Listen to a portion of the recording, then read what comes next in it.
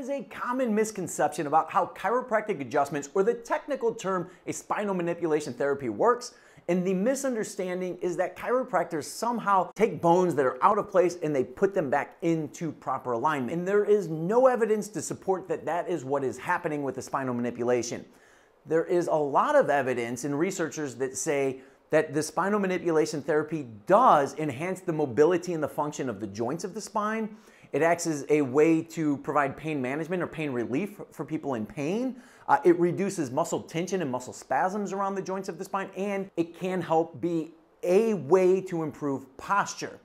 Now, what I want to do in this video is talk about the science of how a spinal manipulation therapy does those things, and then also talk about how it can be such a valuable therapy for some people, but then for other people it doesn't seem like it works quite so well. And I think understanding the science of how manipulation works will help us answer those questions and figure that out.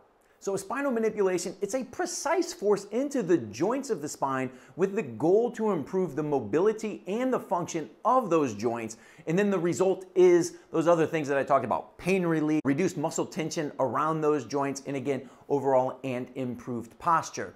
And there are the researchers break this down into two different categories. They say there's a mechanical approach of what's happening within the joints, and then there's a neurological approach of what's happening when you stimulate those certain nerve bundles around those joints.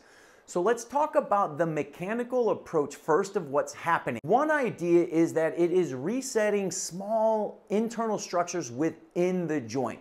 So within the joint, there's something called a synovial membrane. This is a soft cartilage type of a material. So it's within the joint, but kind of on the outside within the joint, right underneath the capsules that hold the joint together.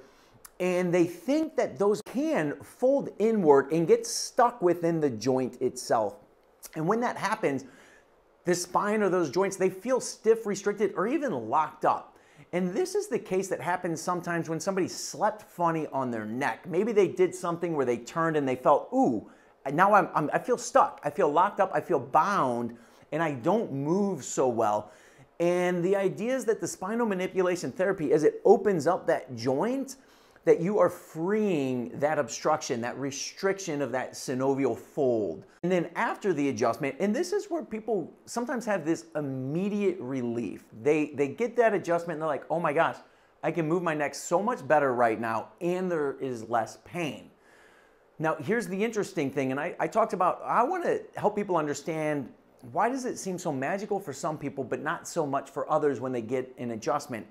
And it turns out that those synovial folds, there are different quantities and different sizes from person to person. So some people have more of these synovial folds that are just more susceptible to kind of binding up and getting pinched in there. So I think some people just have more of this propensity for this happening, whereas other people might not have that so much. And that might be one explanation of why some people say, wow, chiropractors are so great, when I get that adjustment, I feel so much relief afterwards, and some people not so much.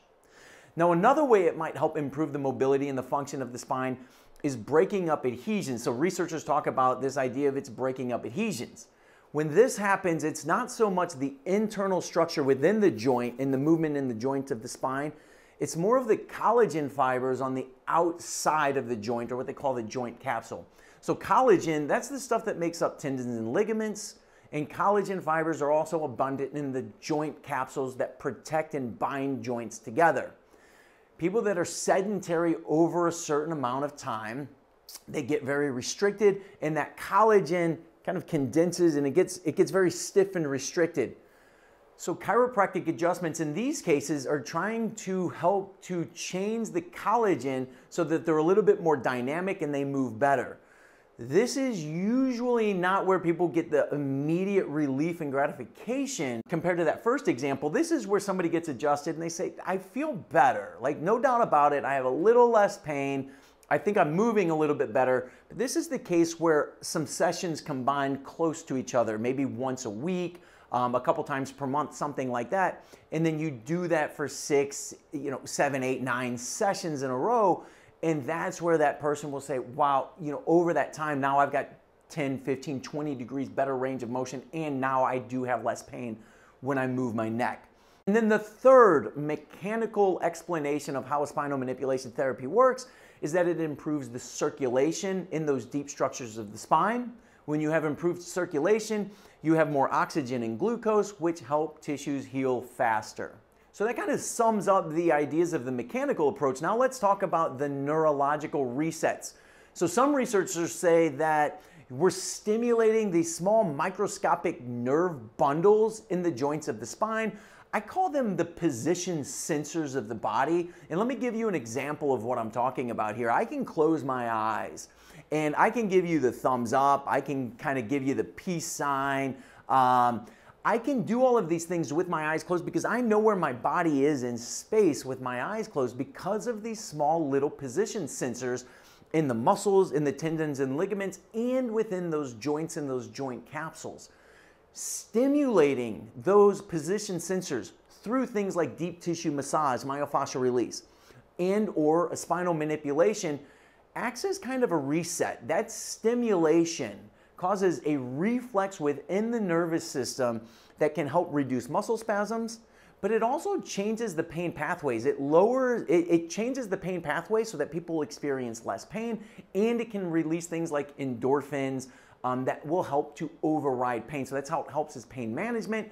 Reducing the muscle spasm is a way to make the spine function better, more coordination, and it's another way to reduce the pain. Now, this seems to vary from person to person. Some people have more of a neurological reflex response with the spinal manipulation compared to other people. So again, there's another explanation of why some people will find spinal manipulation or chiropractors to be so valuable, whereas other people maybe it didn't work so well for them. So now the reason I made this video is to try to give people an understanding, is spinal manipulation therapy or seeing a chiropractor something worthwhile for you, if that's something you're interested in or if that's why you're watching this video. So I hope that gave you some insight. Keep in mind when choosing a chiropractor though, because this therapy seems to work so well for some people, other people do need other therapies. Things like physical therapy, things like soft tissue work or myofascial release. So when choosing a chiropractor, my recommendation would be find a chiropractor who, in addition to doing the spinal manipulation therapy, will maybe offer corrective exercises, physical therapy approach, offer soft tissue work, and combine these therapies together. So I hope you got something out of this video. If you did, please encourage me to make more videos to educate you. By liking this video, give us the thumbs up, especially if you subscribe to my channel. You'll get more content just like this here. And of course, if you have any questions, please leave them in the comments below and I'll answer those questions for you.